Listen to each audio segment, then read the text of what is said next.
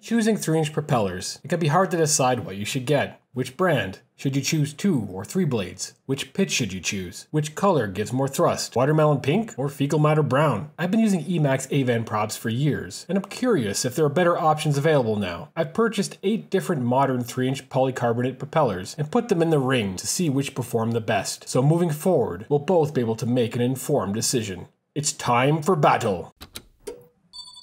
Recursion Labs. For science.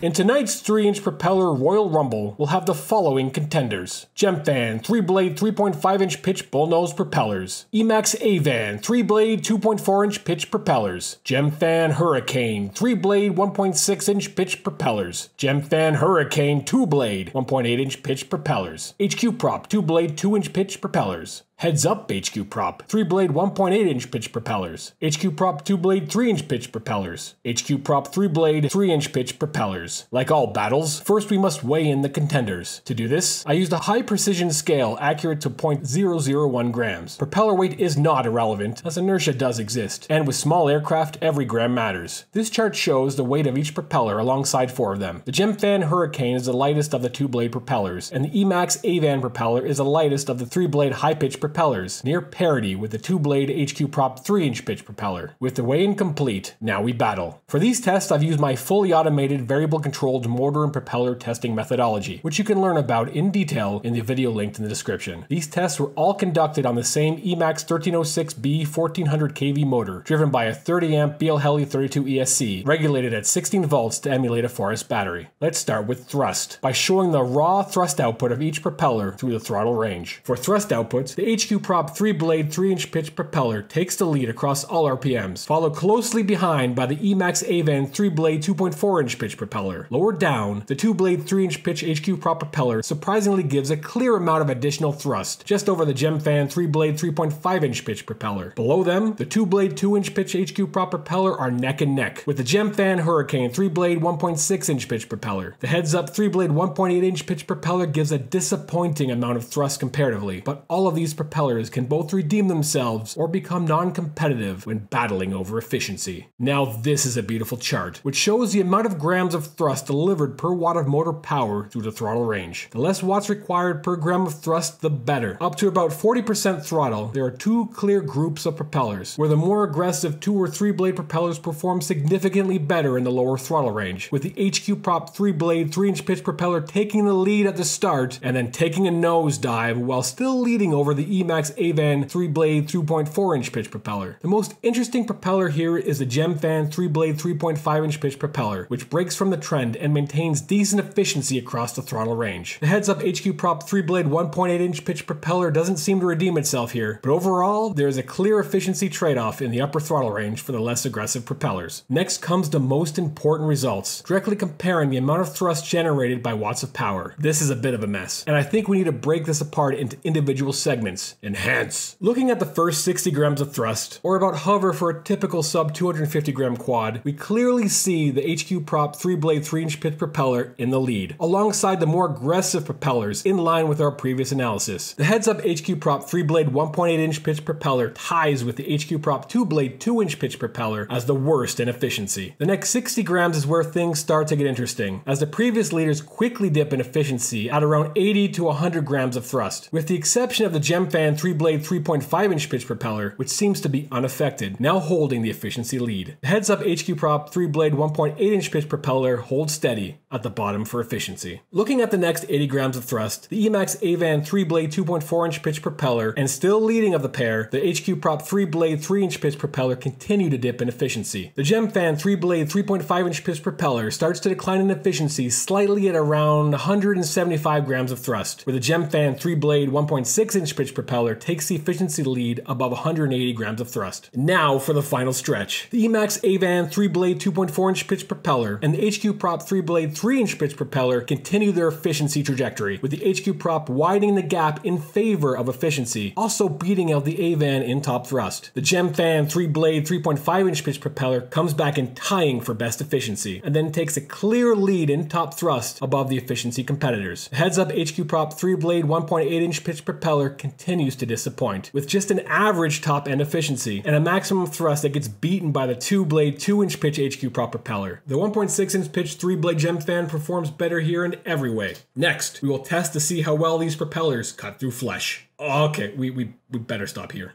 So, I've pointed out some clear losers, but who is the winner? Based on the data, there are two that stand out in different categories based on build and flight requirements. The HQProp 3-blade 3-inch pitch propeller stands out as the winner for overall performance. It has the best low-end efficiency, which is very important, and can deliver the greatest punch when needed, assuming your battery can keep up. The Gemfan 3-blade 3.5-inch pitch propeller wins for best overall efficiency. This propeller is a unicorn in the entire efficiency spectrum, and should be seriously considered if you spend a lot of time in the upper throttle range or wish to use a smaller battery that pairs nicely with the extra efficiency at the cost of top end that you might not have been able to use anyway. I've put these two propellers on two sub 200 gram HD 3-inch builds I have, where the only component difference is the frame, and flew them back to back. I started with the HQProp 3-blade 3-inch pitch propeller. While it flew as well as expected, something felt off. Muscle memory is a funny thing, and after flying 3-inch quads with Avan props for a long time, the slight change in thrust characteristics was close enough to not feel like I'm flying something new, but different enough to feel like something is off. An uncanny valley of flight feel. That aside, the quad flew amazing, and I couldn't pick out negatives that wouldn't be caught in testing, outside of maybe needing to tweak the PID slightly to compensate for the additional prop wash. That might be due to the additional thrust. I never felt like I needed more thrust, and never once topped out the throttle. I think I'll be able to replace the Avans with these moving forward for this type of aggressive flying. Switching to the Gemfan, three things stood out. First, the difference in throttle was enough to make it feel like I'm flying a different quad for sure. It felt like I had greater control on the low end, as the throttle resolution would be greater due to the lower thrust. They were definitely louder, probably partially attributed to requiring higher RPMs to achieve the same amount of thrust. Comparing both props at max throttle, these sounded like smaller props comparatively, with a higher pitch squeal. There were a few cases where I topped out on throttle, wishing they had more chooch. The voltage sag was much better on these, and the flight times were longer. I definitely could have gotten away with a smaller battery, which would require less thrust. These are just my opinions, and you have the same information I have, so I would love to hear yours in the comment section based on your own interpretation of the data, which you can find a copy of in the video description. If you have a propeller that I've missed in these tests, wish to throw it into the ring to see how it compares, and are willing to donate it to science, reach out to me using the email provided in the video description. I also plan to do testing on other sub 250 gram class motors and propellers over the coming months.